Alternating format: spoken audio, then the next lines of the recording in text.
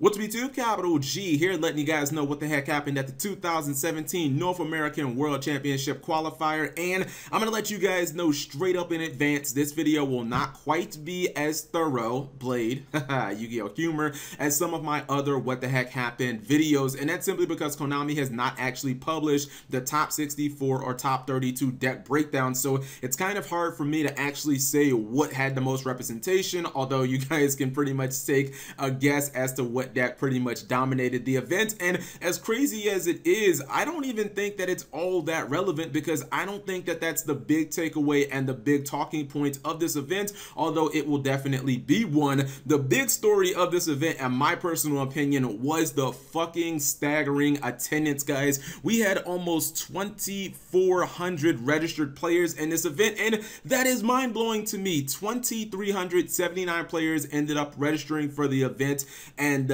yeah, that's pretty damn impressive. If you guys don't know, that is now officially the largest NAWCQ in Yu-Gi-Oh history, and that's crazy because last year we broke the record as well. So in back-to-back years, we have broken the attendance record, and what's so amazing about it this year is, let's be real, we are in a tier 0 format where if you're not running Zodiacs in some capacity of your deck, it just seems like you didn't have like a very good shot of winning this event. I know, rest in pepperonis to my prediction for Paleozoics winning the event as a, you know, kind of a dark horse, but I'm actually surprised that Yu-Gi-Oh players just showed up in droves to come out and play at this event when it was pretty clear that Zodiacs gave you the best chance. And if you're not a fan of the deck, man, I think maybe you just came out, you just wanted to have some fun, and maybe some people, you know how people were saying that this was the last hurrah for pendulums? I think that people knew that this could be and probably would be the last hurrah for Zodiac as well. Obviously, it's not going to see a lot of play at Worlds because, you know, no Barrage, no Trident,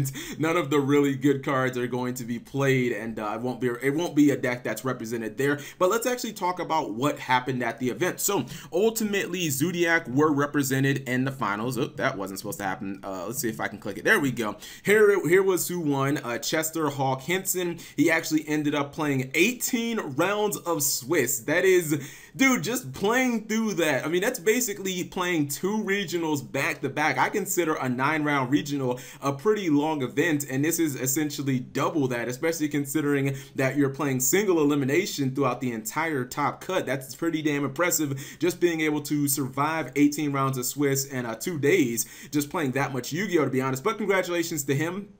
I watched the entire top 8. He was an incredibly good duelist, and he was playing a true Draco version of Zodiac. And one of the reasons that I think true Draco did so much better here than at Euros is I think that not honestly all that much changed from Euros. In fact, I think Euros so heavily influenced the NAWCQ. Number one, Shuffle Reborn was everywhere. Obviously, it was kind of the breakout star of Euros, but at the North American WCQ, it seemed like it was everywhere. There were even some Minerva Swarms that made it through the top cut that were playing Shuffle Reborn, just because, you know, it's a card that obviously can bring back level 4s from the graveyard. They don't really need the monsters for their effects. Obviously, they can synchro, they can exceed, bring back Mizuki, synchro options, etc., etc. But the reason that I think that True Dracos did so well is they're obviously, like, you can get the one card extremely strong plays through Barrage or through any normal summon of the Zodiac card. So it's like, you get that really high ceiling and that simplicity of popping the fuck off through, you know, just basic Zodiac normal summon, go off with Chaka 9 and doing your other stuff. But at the same time,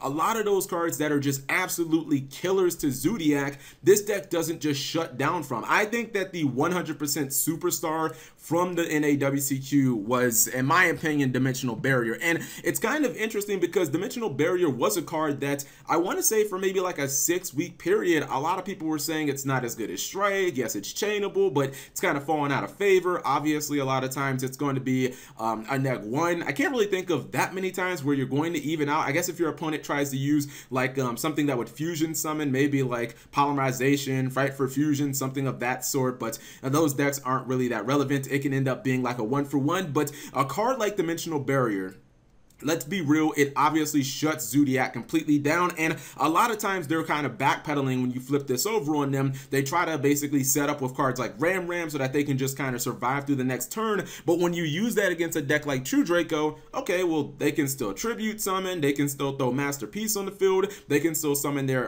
True Dracos back from the graveyard using their traps. Like, they have a lot more options. The same thing basically goes for Flying Sea. If they open up with maybe a copy of Rapier and you just give them a Flying Sea, okay, well, you don't know, they might end up using one of their True Draco cards to give them an extra normal summon, and they might end up just tributing your card, and you won't get anything out of that. Not only will you give them a monster for something like Masterpiece, where that is terrible because now you're basically locking yourself out of using monster effects to get rid of Masterpiece, but in addition to that, now they still have that Zodiac Rapier on the board, they can still go to their Exceed. So it's like, even though I think a lot of people have accepted that the True Draco version of Zodiac is not as consistent, it doesn't have to worry about dealing with the hate cards quite as much. Enemy Controller is good, but not absolutely great against it. You know, Dimensional Barrier really doesn't shut the deck down like it does Pure Zoo. Flying Sea doesn't shut the deck down like it does Pure Zodiac. And there are just a lot of cool, nifty things like, if you can get that Masterpiece on the board, obviously you can just have problems with Zodiac, considering people aren't really running battle traps right now. I think that Mirror Force would have been a really good card. It's one of the reasons why I thought Paleozoic would be strong, because cards like Quaking Mirror Force can do a lot of work, but not a lot of people playing it. Also, it seems like the Kaiju version of Zodiac is just completely died out, and I think I understand why. I think the reason that the Kaiju version of Zodiac didn't do all that hot, and you don't see people really running a bunch of Kaijus in Zodiac main decks anymore, is because it's just an absolute brick if you open with Interrupted Slumber, or if you open with a copy of any Kaiju in your opening hand. It's kind of like only opening with 4 cards, and you essentially have a card that doesn't accelerate any of your plays. It doesn't help you get to where you want to go to in any capacity, and you really can't use that card until your next turn, hoping your opponent throws either a a Dynamite or a Masterpiece on the field. And if they don't throw that on the field, then it's even more of a dead card. You know, whether it's something like Maxx is, yeah, Maxx doesn't help you, but at least it can kind of counteract your opponent's special summoning, or even something like a Ghost Ogre can take out a Diagram, and Ash Blossom can take out a Terraforming or something like that, or it can take out a Pot of Desire. So I do think that the Kaiju engine as a whole is probably on a little bit of a downward slope. I'm not saying that it will be something that comes out of the game, because it's definitely still good, sideworthy. I just don't think that people will really run Kaijus. And this event was really interesting, because I would say that this event pretty much just went according to plan. I mean, yeah, there were some things that popped up. Performer Pals, or nah, I can't really say that. It was, I guess you could call it Pendulum Magicians, ended up making top 8, which was like, where the hell did that come from? Pendulum Magicians made top 8. Paleozoics ended up making the top cut.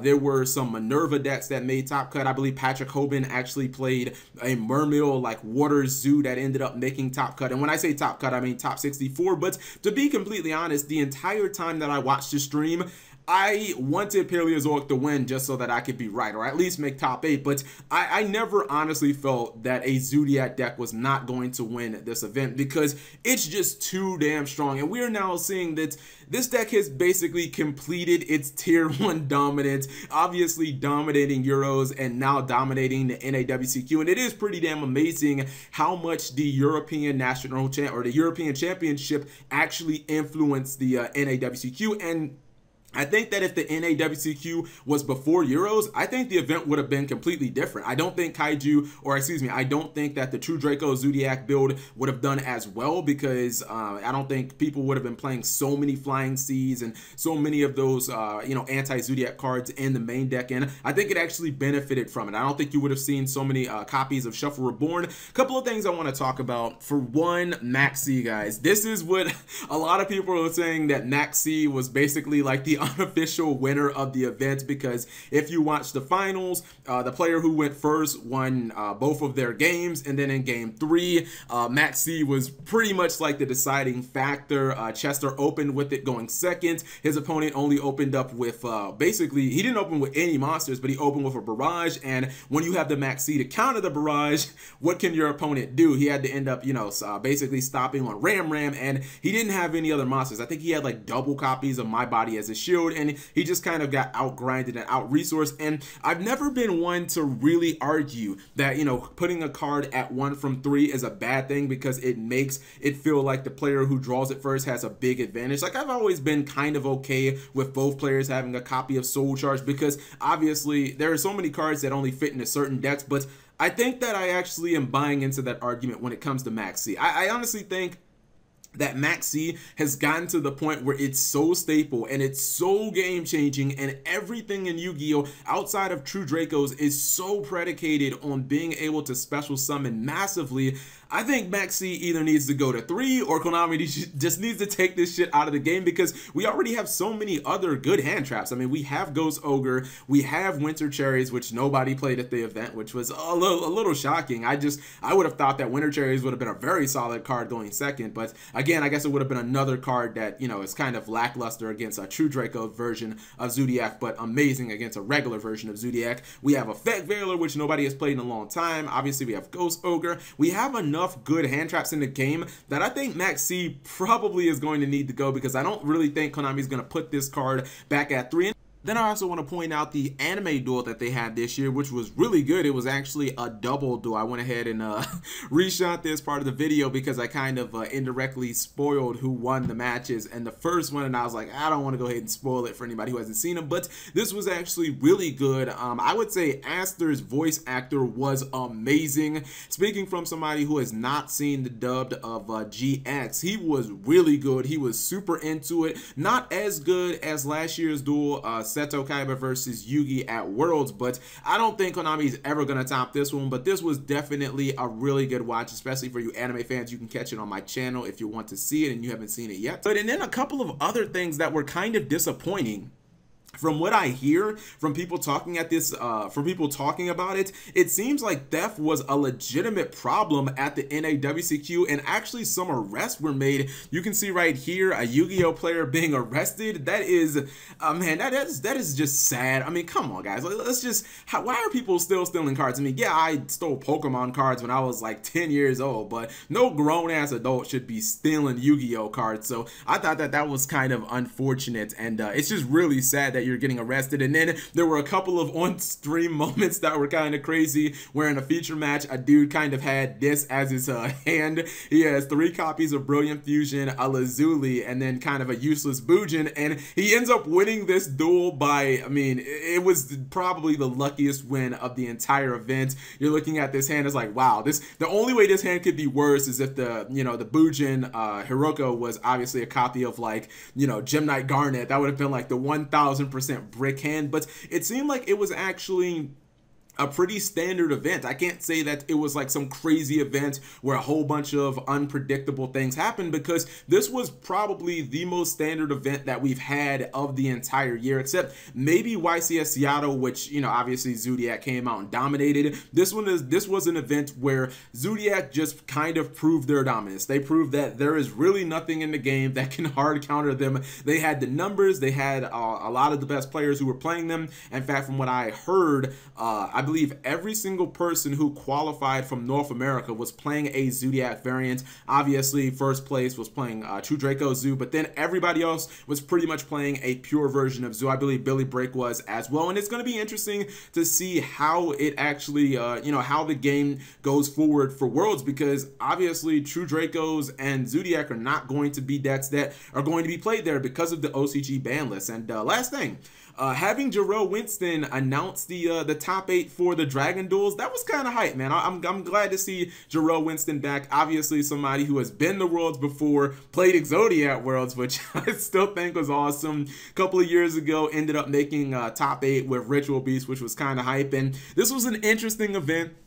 I think the TCG will look back at this as I guess a turning point where Yu-Gi-Oh kind of proved that even in a tier 0 meta, it just didn't matter. People were still having fun. People were still willing to come out and show up to the event, because you can't deny it, guys. Whether you hate Zodiac, whether you love them, whether you hate this format and you say, oh my god, the game is so stale right now, zoo this, zoo that, zoo this, zoo that.